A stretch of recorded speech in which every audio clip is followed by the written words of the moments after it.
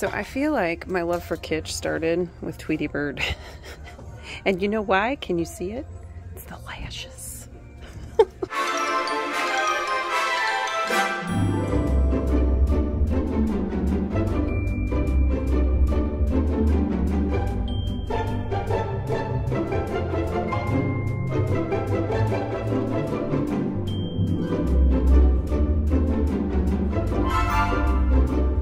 Hey friends, it's Alex with bfVintage.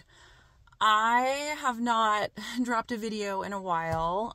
Reason being, I've been dealing with a lot of health issues recently, and it's been quite the struggle. So do apologize that I have not been keeping up with that. It's been very, very challenging for me. So I appreciate all of you that are still following and watching and waiting for a video. Like, it really means a lot, people that have reached out and asked.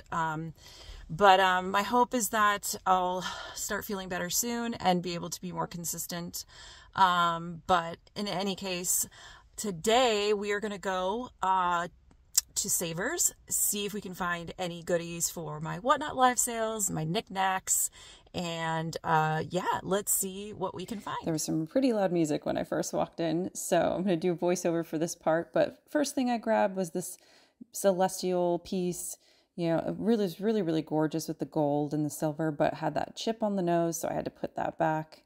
And then I saw this pink glass bowl, and it did look vintage, but you know, I just don't really think it's that popular, and so I decided to pass on that as well. Was just checking out this souvenir piece for a minute, and then I found this little donkey clear glass planter, and I thought it was pretty cool, but I was also just kind of trying to inspect the quality, make sure that I wasn't seeing any chips or cracks, and I was really indecisive about it, especially since it was already $4. So inevitably I decided to pass.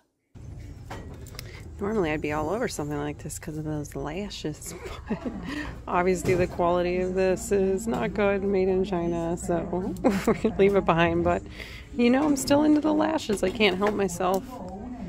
This one is also very cute. I don't think it's vintage though, so we're going to keep looking. Oh, there's a little snail. I'm thinking it's probably modern. Actually, it might be a hobbyist piece. It might be something someone painted. Let's see if I can pull off the tag and see if there's anything under that. No signature, so I'm gonna pass on it. I did also see this one up here. It's like a gold snail, but again, no markings, so I'm gonna guess it's probably modern as well. So we'll leave it. Did spot this little guy. He does have a Japan sticker under there, but he's $5, and I don't know, I don't think he's all that special, just my opinion. The bird is cute, so is the dog, but meh, I'm gonna leave it.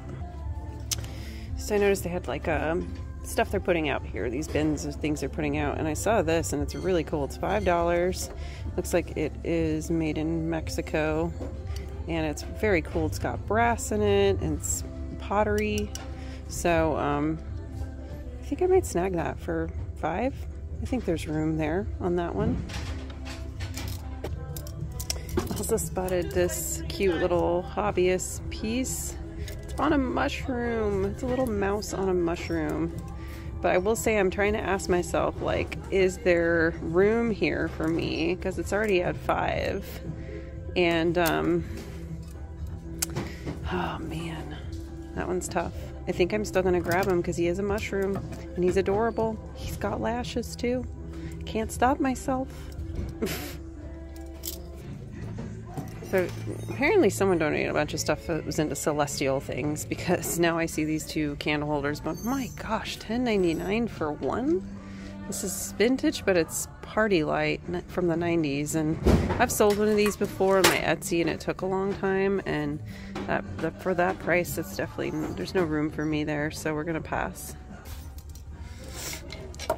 So I feel like my love for Kitsch started with Tweety Bird. And you know why? Can you see it? It's the lashes. I just can't help it. I'm mesmerized by them. And just so cute. But I just want, obviously I'm not going to grab this, but I couldn't help but at least take a look at it because, you know, Tweety Bird inspired my love for Kitsch and all. I was drawn to this bag because it has this cute little kitten in it. I don't know if it's left in or not, but the bag's $6 and the other items in it aren't that great, so I don't think I'm gonna grab that. Alright, so I noticed this bag and it has a bunch of different little frog prints on wood, so they're like wall decor. Looks like there's 1, 2, 3, 4 of them, and they look adorable. So for $4, I am gonna grab those.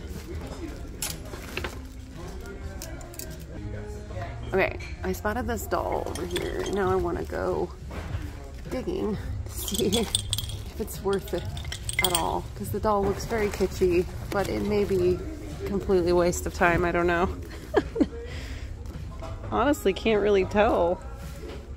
Gonna have to investigate this further. Okay, I don't actually know what's up with her, but there's also a tiny little Cupid doll in there. So for that reason, for $4.50, I think I am gonna grab it and take a chance and research the two of those later. See what the deal is with this one, because I love her lashes and there's something about her, and obviously little tiny Cupid can't pass that up. So we're gonna grab it. So I spotted the little Homco pixie in there, and then I also noticed that there's like a mini elephant, like a mini brass elephant in here. The bag is $6, so even if those are the only two items I sell, it's $3 each. I think there's a little bit of room. The only thing I'm concerned about is she looks like she has a little bit of damage to her face, but it might not be too bad. So I think I am gonna grab that.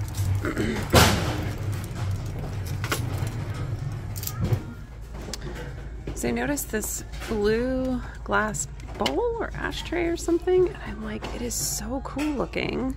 It looks higher quality to me. I think we're gonna need to Google Lens it and see if we can find out anything about it, because it is so beautiful. It's only $5. Well, here's hoping that the info I'm seeing on eBay is right, because they are saying this is Fenton, which is wild to me. But there's multiple listings, and but it's a Fenton ashtray, and I just think it's stunning, so we're gonna grab that for $5. And I noticed this pedestal bowl plate. Looks very mid-century to me, and it looks like it is myrtle wood. I've sold some myrtle wood candlestick holders. They were really, really high quality, and the wood of this is gorgeous, but I don't know, for $4 I'm just not sold. This is utterly terrifying. I don't know why they think it's supposed to be cheerful and fun, but I'm afraid. So I spotted this gorgeous Native American sand art, and it looks like it's a specific symbol. The great sun god symbolizes strength, and even though I really like it and the frame is nice and the hook for the frame is nice, I feel like just, I don't know, like it might take a while to sell for me. So if it was different like subject matter, then I might do it, but being pickier these days. Thought this was pretty cool. I have this in the case there. Elvira model kits. And Elvira is a total slay, so definitely had to at least show it to you guys. $80 obviously doesn't put it anywhere near where I could get it, but it's cool nonetheless. So this is what we ended up getting. Just a couple little things, but still some cute stuff. Okay, so we ended up spending $26.23, which was less than I expected, because it turns out several of the items were 50% off, and I had no idea they were like the ones that were gray stickers. So yeah, I was really happy that we were able to find some goodies. The little mushroom, the mouse on the mushroom, is probably my favorite of the day. So anyways, thanks for watching. If you like what you saw, please give me a like, and if you want to see more videos, gotta hit that subscribe button. Till next time, friends, have a fantastic week, and I hope you're having happy holidays as well. Bye!